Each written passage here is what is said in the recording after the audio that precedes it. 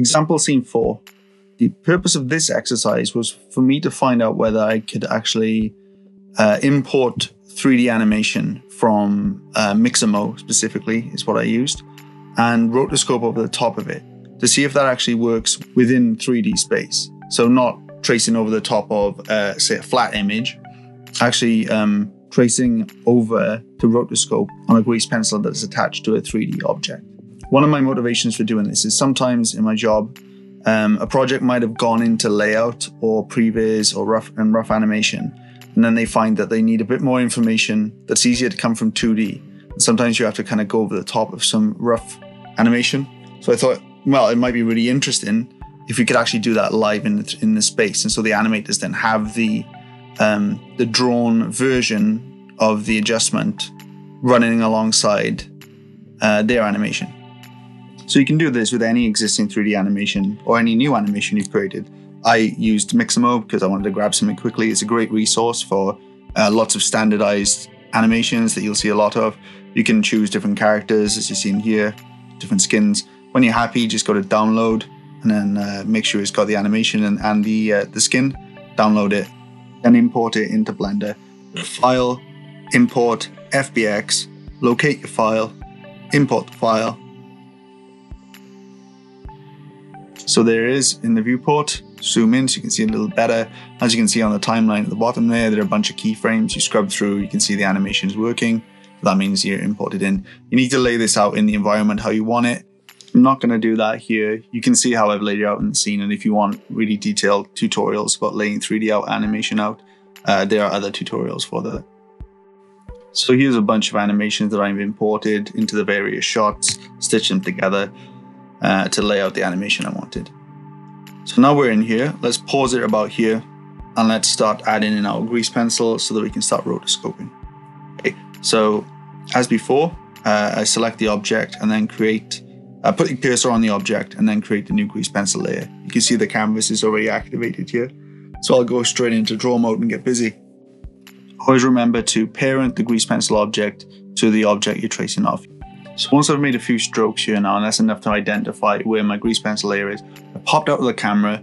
What I would advise doing when this rotoscoping kind of thing is to go back into object mode now for your grease pencil and just push it, pop it slightly off on the axis towards wherever your camera direction is. So it's just kind of sitting just over the object.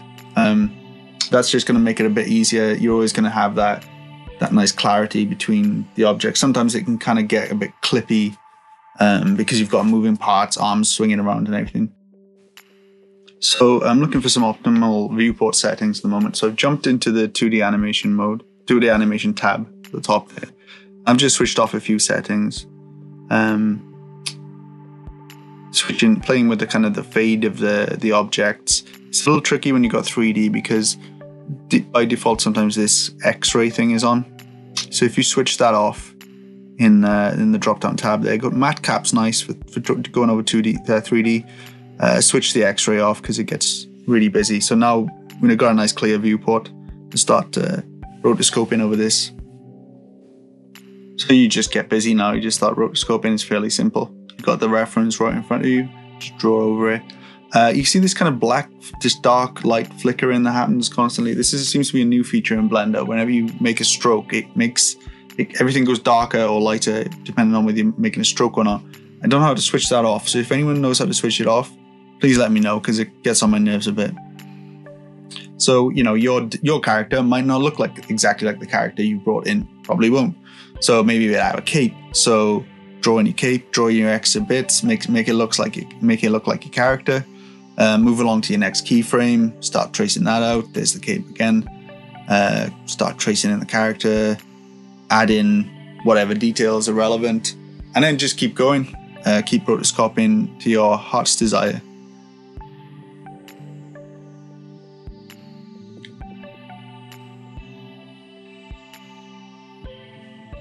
So we're done with this sample, and you can hide then the 3D animation object, and you're just left with the 2D. So once more, then you can see the results of that, the rotoscoping running alongside the original animation. We're using the camera sort of cuts like we did in the previous example. I want to take a moment here to say that the scaffold that I've built here is actually, I didn't build the objects, I laid it out from a kit that was from Blendswap. I will link the artist and the kit in the description. Everything else in these videos is 100% made by me. So that's the end of this big fat tutorial. I hope it's covered enough of the things that you're interested in. Hopefully you'll learn a lot. If you want to follow me or keep in contact with me, just follow me on social media. I have an Instagram account, which is Spitfire Storyboards. I have a website, which is www.spitfirestoryboards.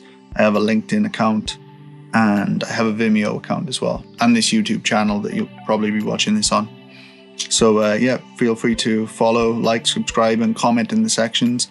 And I will do my best on YouTube and Instagram to respond to any queries. And I hope to do another one in the future. Bye.